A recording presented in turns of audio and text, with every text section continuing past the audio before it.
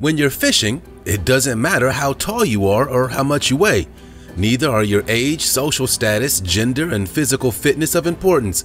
All it takes is some fishing equipment, a good strategy, and knowing some helpful techniques. It's an astonishingly accessible recreational outdoor sport.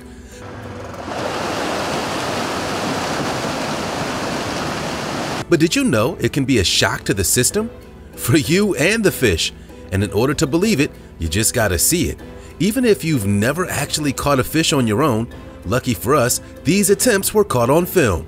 15 most shocking fishing moments in the world, part 2.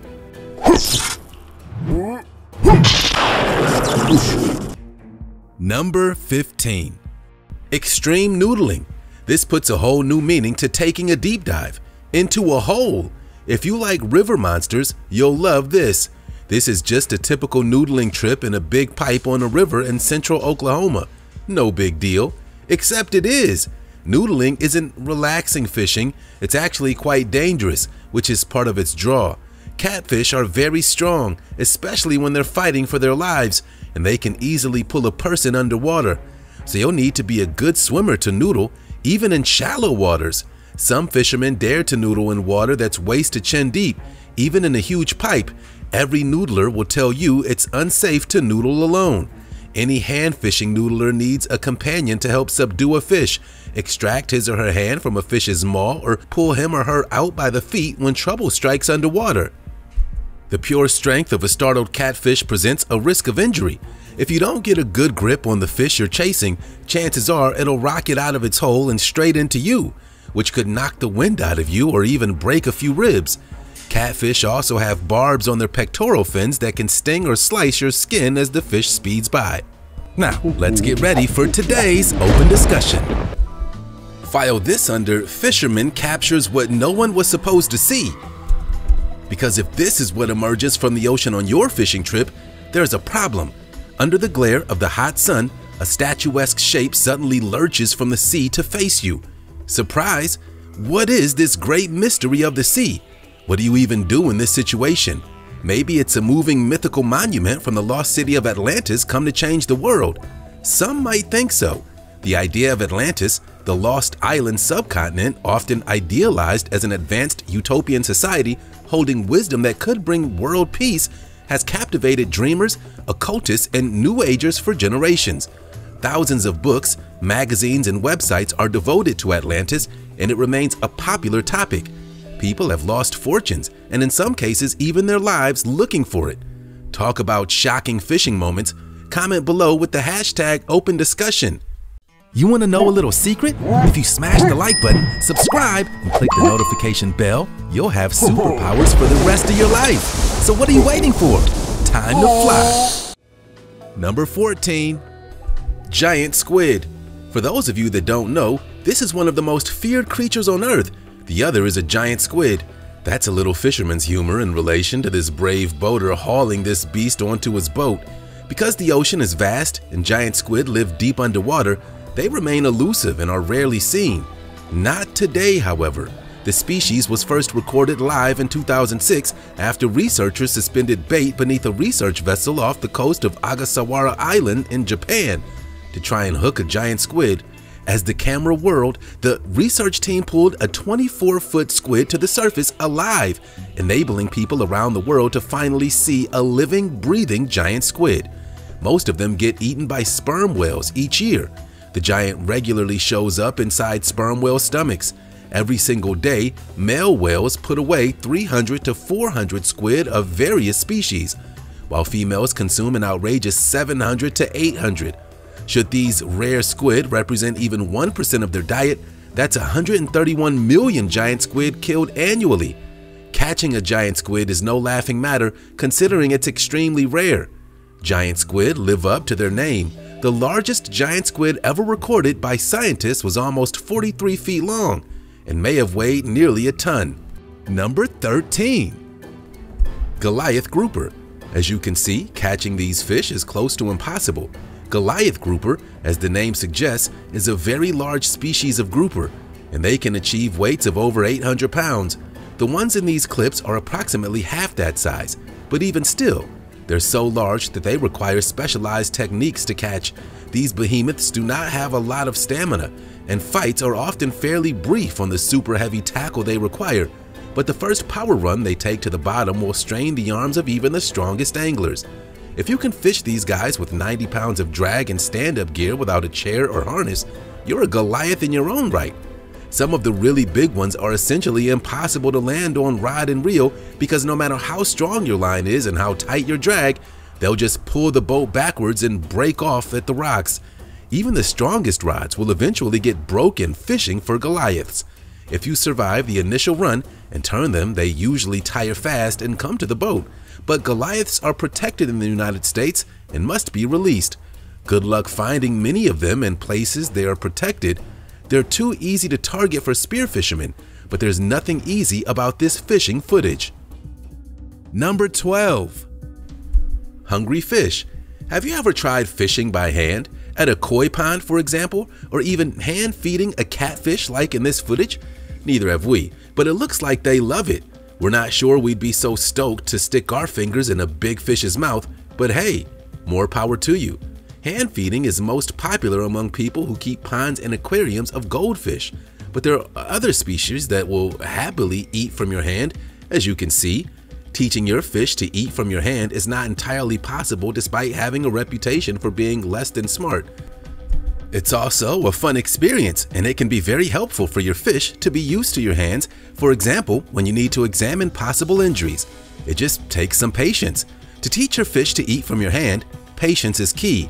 Before you start attempting to hand feed your fish, make sure your hands are absolutely clean. If the fish are already aware that you're the one that feeds them, for example, when they beg for food when you approach the tank, that's one step in the right direction. To get the fish to also associate your hand with something positive, start off by feeding them and leaving your hand in the water while they eat. Number 11. Ice monster. This fish is so big it barely fits through the hole in the ice. Meet the muskie. The name originated from the Ojibwe word that means great fish. They're usually up to 48 inches in length and up to 36 pounds in weight, but some have reached 6 feet and nearly 70 pounds too. Muskie is an oxygen-sensitive fish and the largest member of the pike family, and they're known to be aggressive apex predators, sometimes called the fish of 10,000 casts. And there's some truth to this. They can be elusive trophies, though the heart-pounding excitement of landing one keeps die-hard fans coming back season after season. Muskies especially thrive in and around the Great Lakes, including all 5 lakes and their surrounding rivers. Fishing the Great Lakes and surrounding areas provides anglers the best shot at landing one of these giant predators. But ice fishing for muskie is controversial, and for good reason. In their native habitat, muskies are carefully protected. Keep in mind too that it takes years for muskies to reach trophy size. That's a long time, and ice fishing isn't terribly friendly to big fish. Beyond the need for a safe season of muskie, pulling a trophy through a small hole is tough, and for these ice fishermen, this was their lucky day. Number 10. Big belly fish. Seeing a pufferfish up close is one thing, but seeing a net full of these big-bellied fish, that's something else altogether. These are aggressive fish that are willing to attack anyone they perceive as a threat. Puffers usually live alone and don't usually share their territory with other fish, so seeing so many together really is quite unique. These fish come in a wide variety of sizes, colors, and adaptations.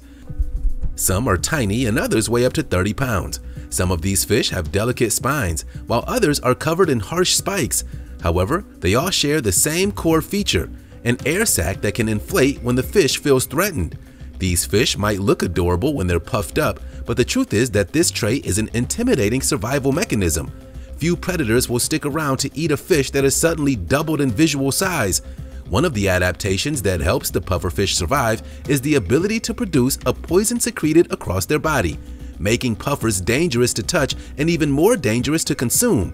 In addition to the famous puffing technique, pufferfish can also attack with their beak-like teeth, and they can be found in all of the warm regions of the world. Number 9. Good Samaritan duck. A video from Malaysia has surfaced which shows a friendly duck feeding fish from its own food bowl. In the heartwarming video, a female mallard duck is seen pecking at some grain in a big container that's placed over the water body. The duck dips its beak filled with grain into the water, and a school of fish is seen eating the grains. The video shows the bird doing this frequently, and it was shared on social media with the title, "Duck Feeds Fish." And it wins hearts. Many reacted to the video, saying that it was not very unusual behavior. Ducks are highly intelligent and emotional creatures. They can understand commands, play with toys, play games, give kisses, and beg for snuggles like other birds if you take the time to work with them. If handled frequently and gently from an early age, ducks will become quite sociable with people. And fish, apparently, as it eats, the duck dips its beak filled with grain into the water, and a shoal of fish go nuts. The video first surfaced on a popular Brazilian fishermen's group on social media, where it managed to garner over 11 million views. Since then, it's gone viral on multiple social media platforms. People praise the adorable fish, and this duck gets all the points for its friendly feeding style. Number 8. Fishing snake. When fishing in the southern United States, you gotta watch out for those snakes. They compete with fishermen regularly for their prized catches. Meet the diamondback water snake. They're commonly found in a wide array of aquatic habitats, margins, and shallows of lakes, ponds, rivers, smaller streams, swamps, marshes, canals, water tanks, and ditches. Diamondback water snakes are considered the largest of all North American water snake species. It's a fairly large and thick-bodied snake, with adult specimens reaching lengths from 3 to 5 feet, with a record length of 8.2. And as you can see, it turns into a tug-of-war between the snake and the fisherman. If cornered, these snakes will often hiss and flatten their heads or body to appear larger. Like most other water snakes, the diamondback water snake has an irritable temperament and will bite repeatedly if harassed or handled. They're non-venomous, so a bite from one is quite harmless, other than a few scratches or lacerations and possible infection. Even so, its bite can be a very painful experience due to its sharp teeth designed to hold on to slippery fish, their favorite prey. Number 7. Bike wheel bow fishing. As you might have guessed, bow fishing is hunting fish using a bow and arrow. Sounds simple enough, right? Perhaps bow fishing comes with a few twists here and there, and no more is that evident than in this incredible fishing hack using a bike wheel to make the fishing bow. Talk about cycling. Now technically it may look like a bow, but it's actually more of a bow-like slingshot, as it relies on the stretch of the string instead of the bow itself. Regardless though, it's a cool way to fish. This person chopped up a bicycle wheel, removed the spokes, and was left with a nice semicircle. Using regular old eyelets, he installed them around the perimeter, giving it a bit of a compounded bow look. He's even using rubber medical tubing with a section of bicycle inner tube in the middle, which provides a fold, allowing you to shoot arrows without knocks. For a bow made out of almost entirely recycled parts, it's pretty good. He's even made an arrow rest using the hub and a bent spoke.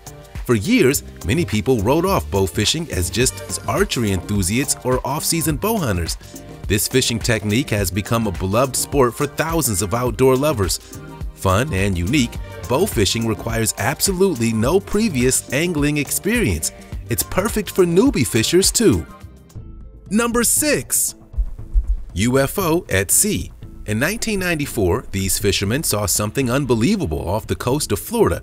At first, it's a strange light on the horizon, and not the sun. Then soon after, it turns into 4 clumps of mysterious lights. And when the camera zooms in up close, it looks like approximately a dozen UFOs hovering in the distance. This is not your average fishing trip by any means. First, you have to remember that a UFO is literally anything in the sky that can't be identified. Does that mean an alien life form? Maybe, maybe not. But did you know that the Sunshine State, aka Florida, may be one of the most likely places for sightings of unidentified flying objects in the United States, according to data compiled by online research? Florida ranked number 2 in states with the most UFO sightings, losing out only to California. Documented sightings include reports of unexplained bright lights in the sky or fast-moving shapes not resembling planes or helicopters. Florida has a total of 7,513 documented cases.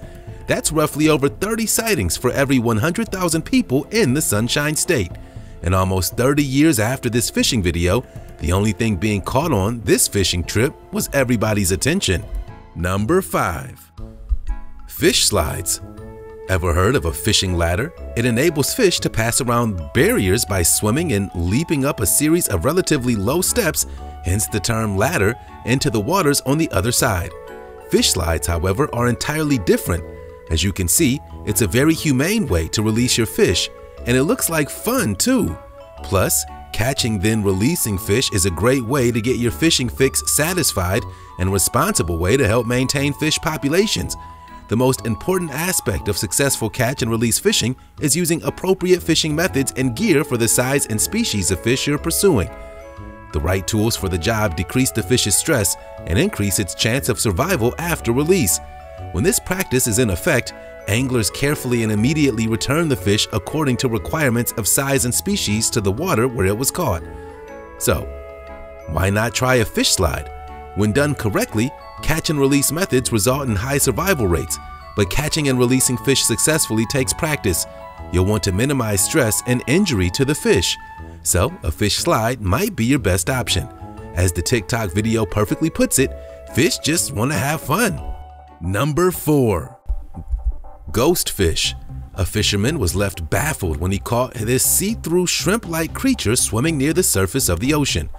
They were fishing 43 miles off New Zealand's Kakari Peninsula when he spotted the translucent shrimp floating near the top of the water. So he got in the boat. It's a saupa, a kind of marine invertebrate. Saups, as they're commonly known, are found in both equatorial and cold seas, so the waters around this peninsula would be more than suitable for the translucent sea creature. They're spotted swimming alone just as often as they're seen in long, string-like colonies, and move by pumping water through their gelatinous bodies. As a harmless creature that feeds only on plankton, a saup's see-through body is believed to be designed to avoid it being spotted by predators when floating near the surface.